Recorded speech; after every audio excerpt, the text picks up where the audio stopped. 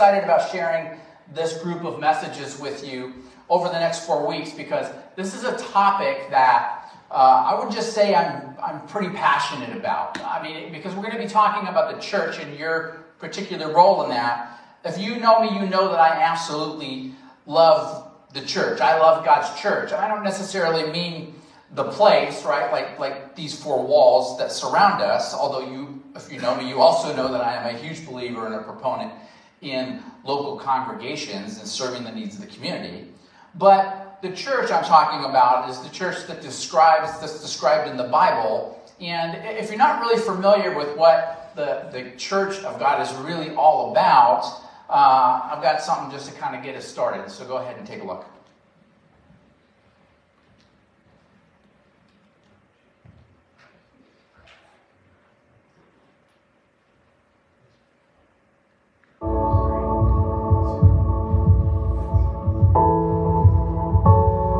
Today, all over the world, we are gathering in large groups and small, in different places and different languages, in buildings and schools, empty spaces and open fields, in our homes and on our phones. Some come together in freedom, while others have to meet in secret. Some will sing the old hymns, while others are singing something new. We'll all learn different things from the same Bible, worship the same God in different ways. We are the church, the body of Christ, different pieces molded together by the hand of God. Today, all over the world, we are gathering as one.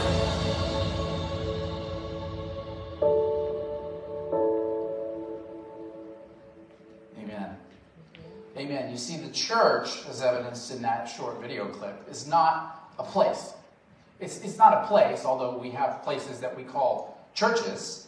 It's not a place, it's a people. It's the people of God. It's believers in Jesus all around the globe that are installed upon and grow upon his foundational principles. It's what Scripture calls the body of Christ. And you saw it on the screen there, 1 Corinthians 12:27. Right? It says, now you are the body of Christ. All of you that are believers in Jesus, you are the body of Christ. And each one of you is a part of it. I absolutely love this verse. I love this verse because what I know and what I've seen is that the strength of the Christian church around the globe is unity in this essential. Is unity in Christ. In unity in Jesus. What he stands for, and of course, what he died for. And you might be thinking, well, what is that? What did Jesus come here for? What did Jesus actually die for? Well, he died for the lost, and he died for the broken. And you might be thinking, well, that's not me. I'm not lost. I'm not broken. But can I tell you that at one point and another, all of us in our life really were there. We are all lost and broken at some time. Unfortunately, when people find themselves in that particular scenario, in that particular season of their life, these are some of the times where they feel the most worthy to actually be part of the church, because they feel that their brokenness makes them too not palatable for the church. Like, I don't belong where all of the cleaned up people are because I have this brokenness. And can I tell you that that can be no further from the truth, and that is certainly nothing that we would find in the Bible. I'm here to tell you that if you are hearing that, and if you're watching this online, or you're here today and you are feeling lost and you are feeling broken, and God is telling you that you need to clean up before you come to him, can I tell you that is a lie? It is a lie of Satan, and I want you to know today that you belong here. That you belong here. For the next 4 weeks in this series, You Belong, we are going to be looking at how God views you and your place in his church. And the reason that I think this is important is because what we have now are multiple generations of people that are seeking to belong somewhere. They are seeking to belong somewhere. They're crying out for people to hear them, to speak to them, to lead them in truth. And we, the church, are called, commissioned, and certainly equipped to give the lost and broken souls of this world what they are looking for. Not a place on this corner or that corner, but a people. A people that love, laugh, pray, cry, and learn together, all for the glory of God. Amen? Amen. So today I want to start by sharing a really familiar story with that will be for some of you in Scripture, but it has kind of a lot of layers to it, and it represents different people groups that encounter and respond to God, both in the ancient world, and we can look and see who these people groups represent today. It's actually the last of 3 loss and redemption stories told by Jesus in the Gospel of Luke. And so we just studied Luke's Gospel during Christmas time, and we looked at the first, couple chapters, and we saw Jesus' birth. We're going to fast forward now to Jesus full-on in ministry, and he's teaching his disciples, and he tells them these 3 parables. It's actually 3 loss and redemption stories told by Jesus in the Gospel of Luke. He talks about lost sheep, and he talks about a lost coin, and then he talks about the story that we're going to share today, the lost son or the prodigal son. So that's where we're going to spend some time. Starts at Luke chapter 15, verse 11, and it continues to verse 32. But what we're going to do is we're going to break this story into 2 parts. And the reason is because this is a very well-known story. And sometimes it's easy when we read through Scripture to, when we see things that we already know, to think that we already know everything there is to know. And just kind of breeze through it. But if you know me, you know that I am a respecter of the Spirit's leading through and studying and teaching Scripture. So I want to move through this well-known story just a little bit slower.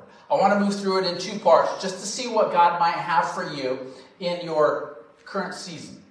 How this may hit just a little differently than it has before. Now, many of God's stories we can read throughout Scripture from the beginning and the end are lessons. They're lessons for us, including this one. So stories, when you look at them, you can kind of look and see kind of an inductive Bible study method. You can look and realize that there are 3 components to it. There's always a problem, there's always an example, and then there's some sort of solution. In fact, most of Jesus' parables are really presented like this. He makes some sort of observation. He tells some sort of really awesome story, sometimes an obscure one, relating to that particular observation. Then he provides a solution, or he interprets this for the people that are listening, and by virtue then us. So we would call that today application, right, for our own lives. It's actually a great way to look at Scripture when you're reading through it, particularly when you're looking at the teachings of Jesus. So here's the characters that are found in this particular parable. Again, Luke 15.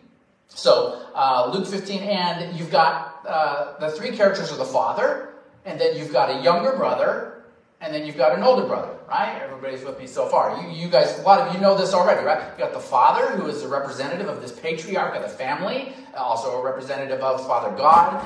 And then you've got the younger brother, who is really representative of all the lost and broken people in the world, those who have sinned, as we'll see, him being caught in sinful behavior. And then the older brother, who is represented by the self-righteous people that are listening to this parable. We would call them the religious leaders or the Pharisees. The story's interesting because it seeks to distinguish between these 2 people groups, one represented by the younger brother and the other represented by the older. And what many people don't see in this story, because we often look at it from the younger brother's perspective, is that both the older brother and the younger brother, they suffer from the same problem.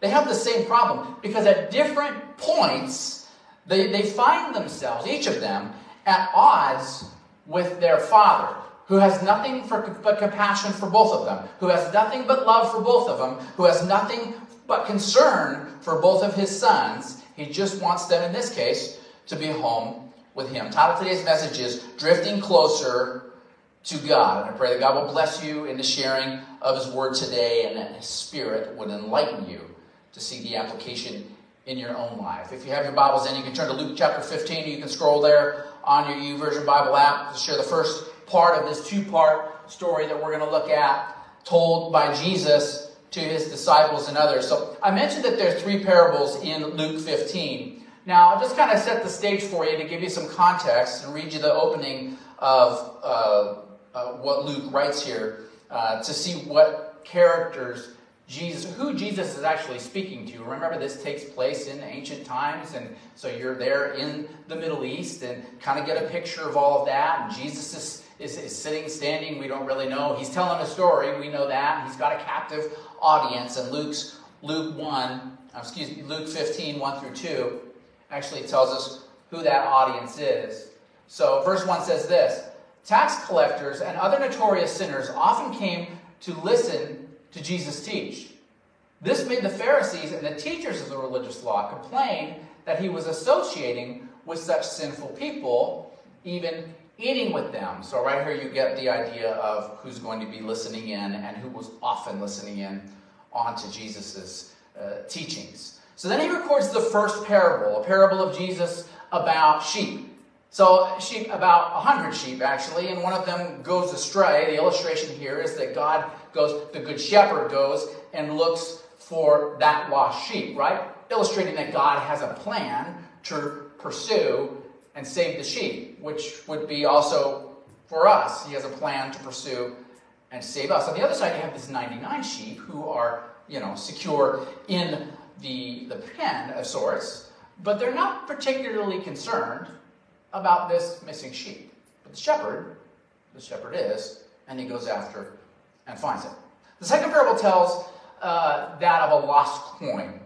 A lost coin, and there was great diligence that was shown in looking for this coin, and then this lost coin was found. You might not think this is a very big deal, but in this particular sense, Jesus uses this parable to illustrate kind of the time and the things that were going on, right? So money was not, it was hard to come by. So to lose one coin, even out of 10, was going to be pretty, it was going to have an effect on you. Perhaps financially, certainly emotionally.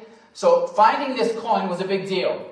And of course, it's something that was lost and then, of course, had been found. The result, Scripture says, was immeasurable joy. Finding what was previously thought to be lost forever. And then finally, our topic of Scripture for today, this parable of the lost or the prodigal son. So I'm going to start reading in Luke chapter 15, starting in verse 11, where we find this story. And God's word says this: to illustrate the point further, Jesus told them this story.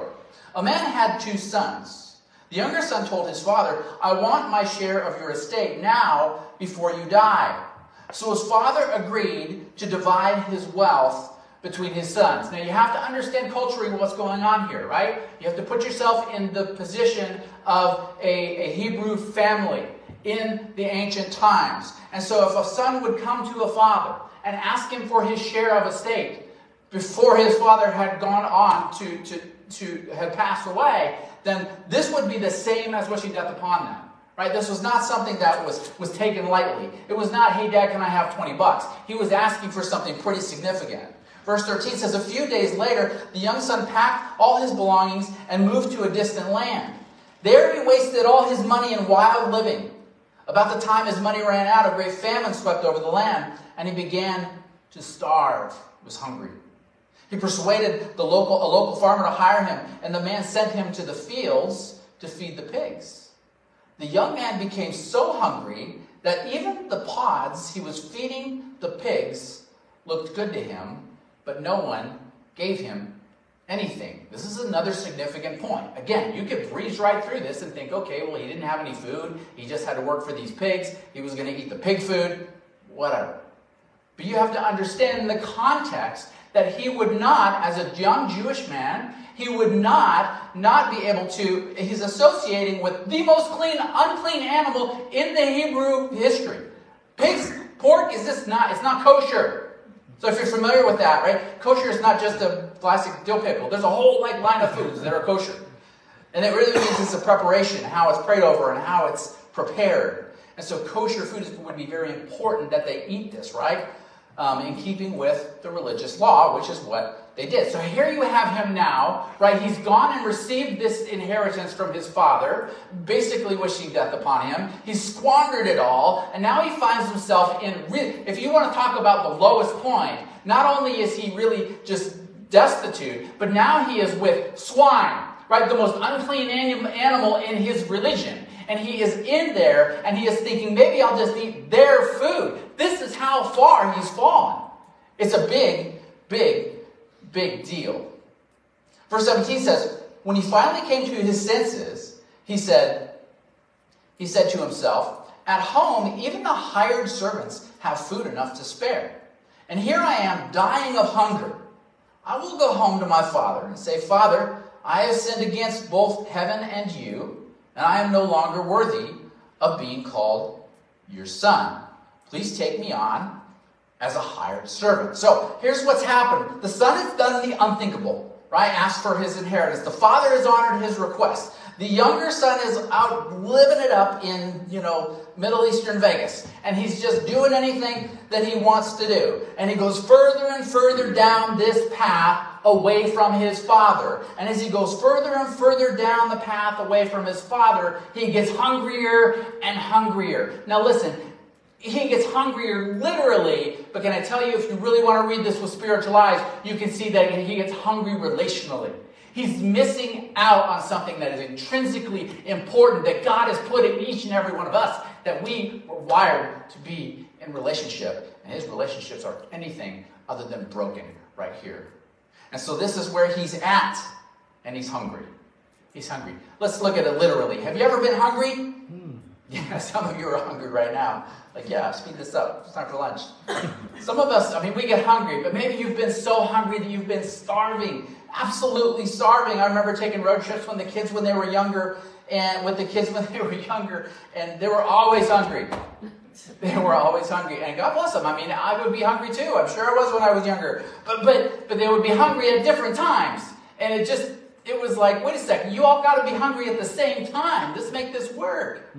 But they would be hungry, and sometimes we would have some of them that they would get, and you know this if you have children, so they would get a little angry, when they get hungry. They get a little angry.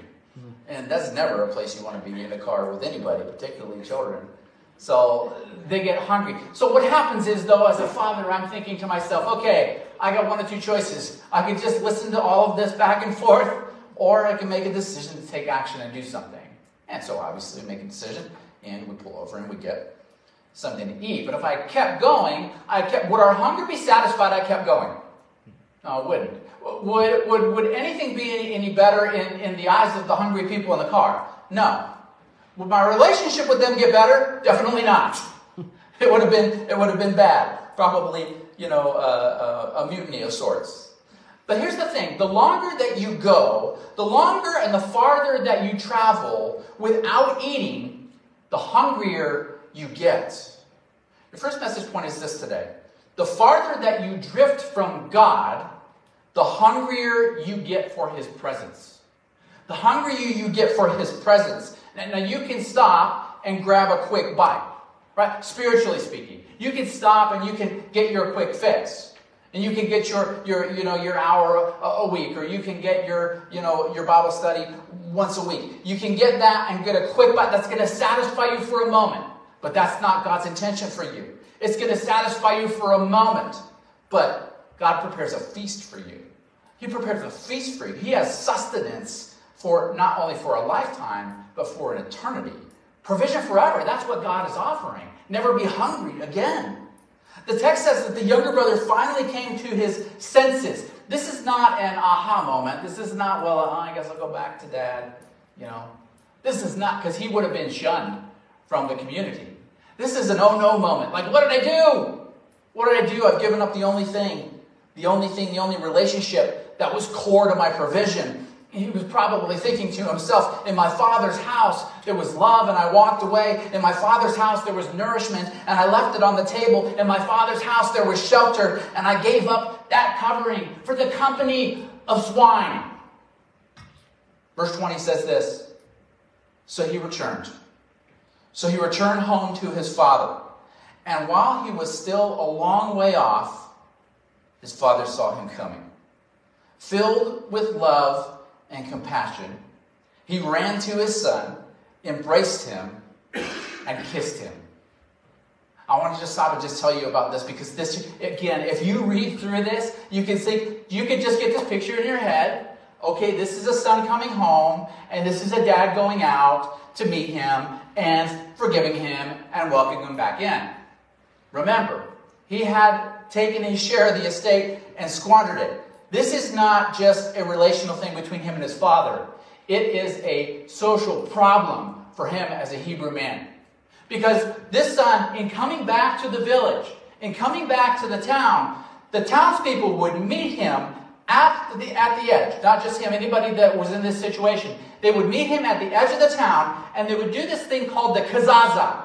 And the kazaza is they would take pots, and before they entered into the city, they would take these pots and they would throw them at the feet of the shamed. And basically, that's really what the kazaza is. It's a shunning. It's saying you're not welcome back here in this town. And so what's happening is, listen, the father is running, another thing that you wouldn't see in this particular culture, right? Because he would have to lift up his skirt of sorts and run to his son. Meanwhile, you've got all these angry people here ready to throw pots. They're confused why this father is running. Like, hey, we're going to do the kazaza. What are you doing? This guy squandered all your wealth. All your wealth. He wished death upon you. But this is where they were at. And so he goes home. He goes home to his father, and he comes to the town. He comes to his senses. He returns, and his father comes running out to him. Filled with love and compassion, Scripture says, he runs to him, embraced him, and kissed him. Verse 21. His son said to him, Father, I have sinned against both heaven and you. I am no longer worthy of being called your son. But his father said to the servants, Quick, bring the finest robe in the house and put it on him. Get a ring for his finger and sandals for his feet, and kill the calf we have been fattening. We must celebrate with a feast. For this son of mine was dead, and now he has returned to life.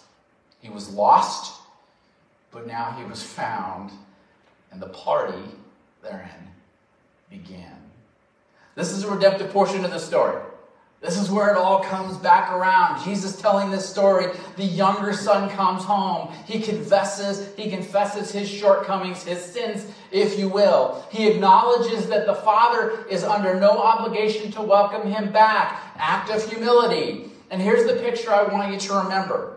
I want you to get that picture of him coming back into this town. Because before the younger son can ever utter a word, at least based on what we read in Scripture here, before he can even open his mouth to bear his repentant heart, his father pursued him.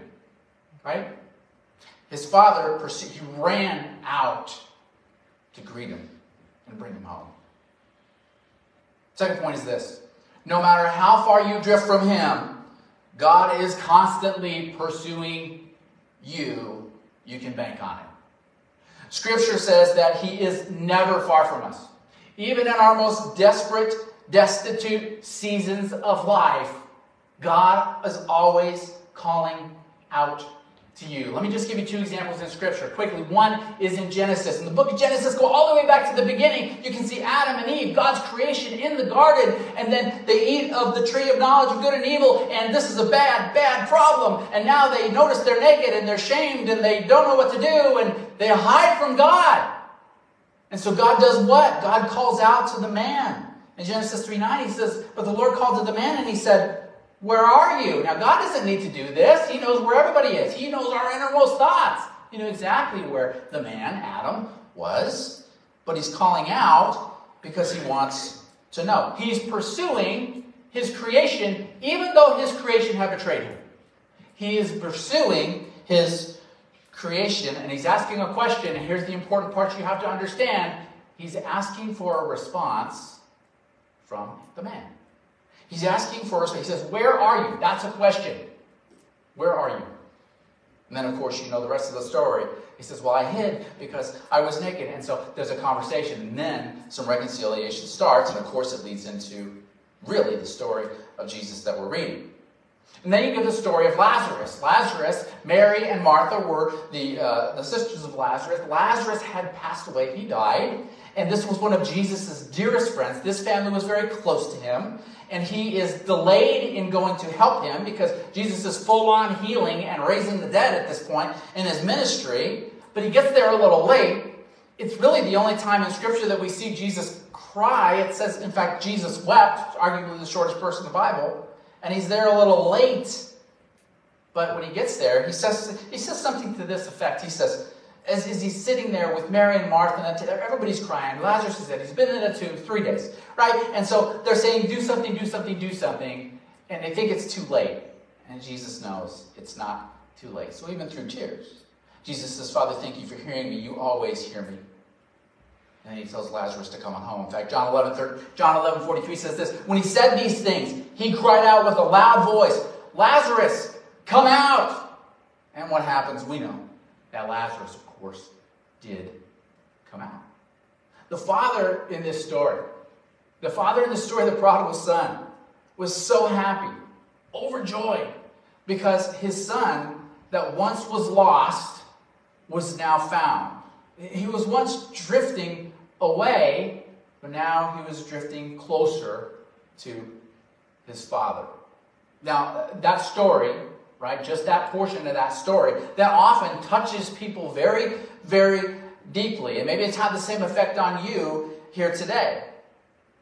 It affects the people that are listening. It affected the people that were listening to the story then. In fact, you can almost see the tears streaming down their dust-filled faces. The disciples and the others that are there, and they're listening to Jesus tell this story, this incredible redemptive story about a son who had done the unthinkable and was welcomed home by his father. You can almost see this on the faces of almost all of the listeners as they hang on every single word of Jesus. Now I say the majority.